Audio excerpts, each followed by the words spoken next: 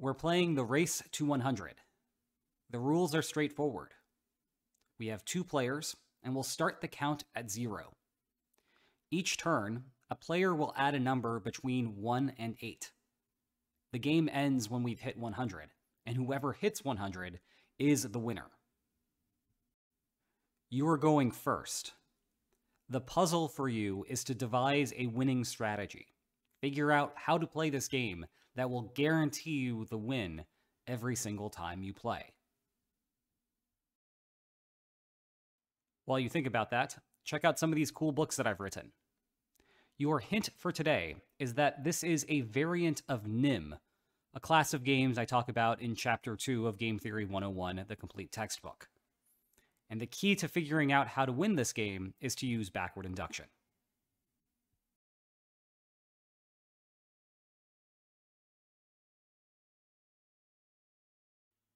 Are you ready for the answer?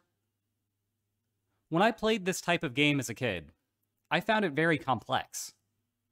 But once you learn backward induction, finding the optimal strategy is easy. My problem was that I would think about the game from the beginning. Now that seems like a natural way to go about things, but in fact, instead of thinking about the first few numbers, what we really should be focusing on is the last few numbers, and working our way backward from there. To start, we can ignore the number 100.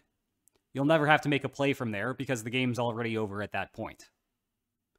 We do need to think about 99, or 98, or 97, and so forth, however. And it's immediately obvious that if you ever have an opportunity to make a play from a number between 92 and 99, you will win the game immediately.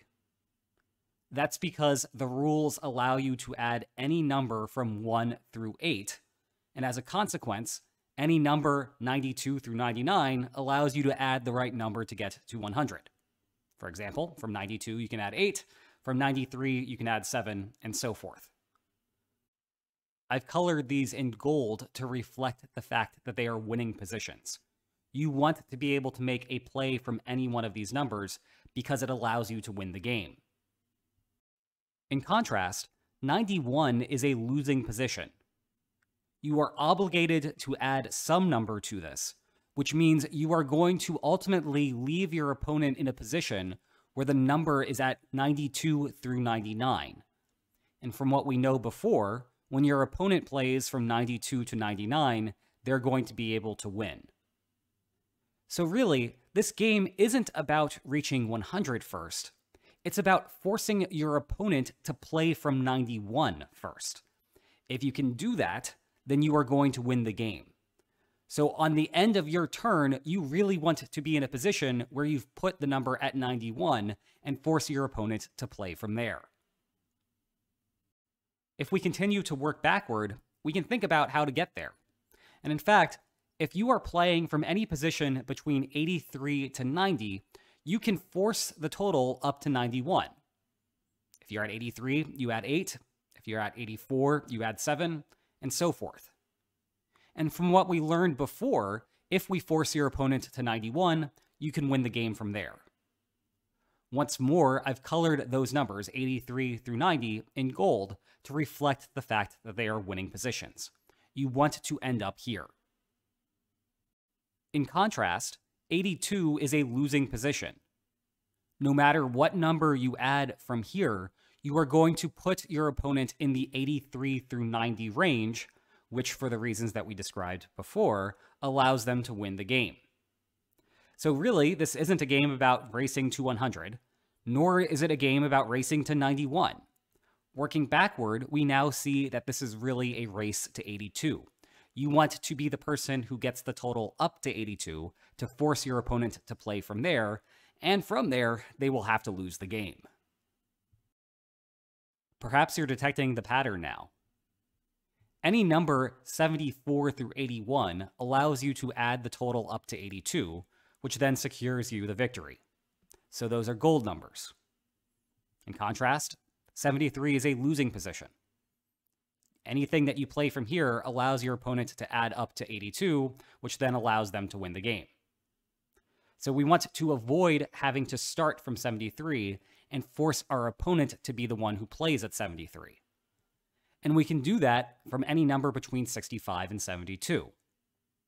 So we don't want to focus so much on getting to 73, so much as forcing our opponent to play from 64. If they play from 64, they have to put the number in the range between 65 and 72, which allows you to get to 73 and thereby eventually win the game. Well, if we're at any number between 56 and 63, we can force the total up to 64. So those are winning positions. 55, in contrast, is a losing position.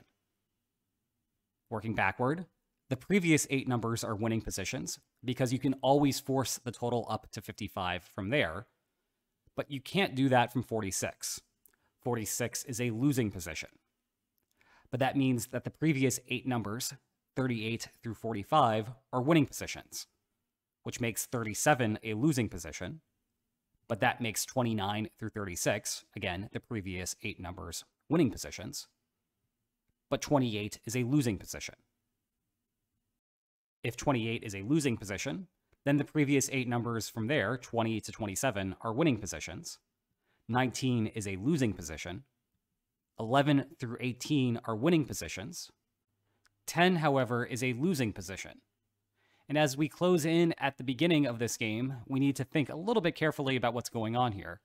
But 2 through 9 are still winning positions because you can force the number up to 10. And now we're basically at the start. 1 is a losing position because you can't get the number to 10 from there. And we know that 10 is a losing position. So that means that we have 1 as one of these non-gold numbers. And as a consequence, we now know how to start off the game. If you move first by taking exactly 1, you can force the rest of the game to work in your favor. Specifically, the winning strategy is as follows. You choose 1 with the first move, and then for the rest of the game, you choose the opposite of your opponent's previous move. For example, if they picked 8, you pick 1.